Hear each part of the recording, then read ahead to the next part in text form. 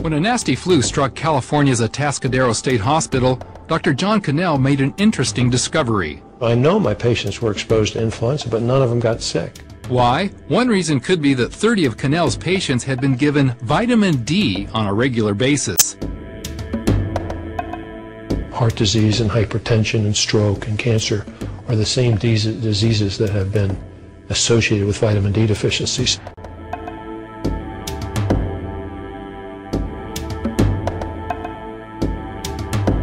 Medical writer Bill Sardi says if vitamin D were a drug, its benefits would make it the most popular ever. Because we're talking about diabetes and hypertension and bone diseases, osteoporosis and arteriosclerosis and cancer and autoimmune disease, and the list goes on.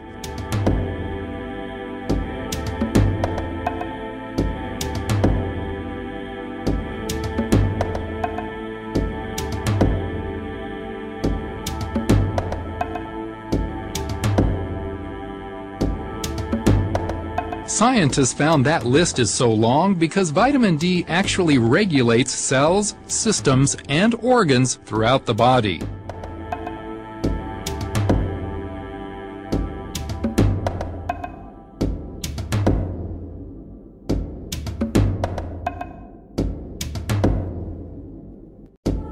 A major question and area of controversy regarding vitamin D is sun exposure. So health investigators hit the trail looking for answers. Doctors have observed that where there's less sun, there's more cancer, flu, and even autism. For instance, there's more of these diseases in winter, which has less sunlight. And there's also more of these diseases the further you get away from the equator, because there's less sunlight the further you get away from there. But wait a minute, won't this possibly lead to skin cancer? Most sunscreen companies provide products that block the ultraviolet B, or UVB, from the sun. Those are the very rays you need to produce vitamin D in the skin. Now they admit the UVA rays that the sunblock lotions allow to get in are the ones causing the cancer. So they let the one that causes skin cancer in, and they block the one that prevents it. Statistics show skin cancer rates and deaths have actually risen since the sunscreen campaigns began 30 years ago.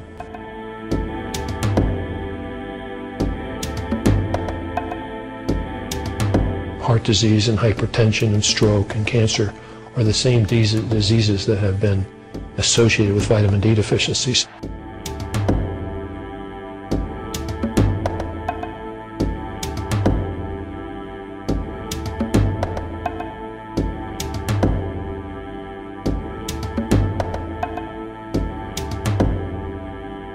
Vitamin D activates your immune system, causes something to be formed called little peptides that kill bacteria and viruses without antibiotic resistance, without side effects. We can use it in very young infants and pregnant moms. There's just clear evidence, especially in the German literature, of choice reaction time, balance, muscle strength, endurance, all improve with vitamin D. And cancer?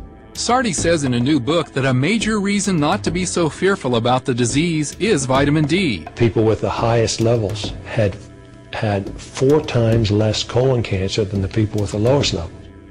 I think that's pretty important.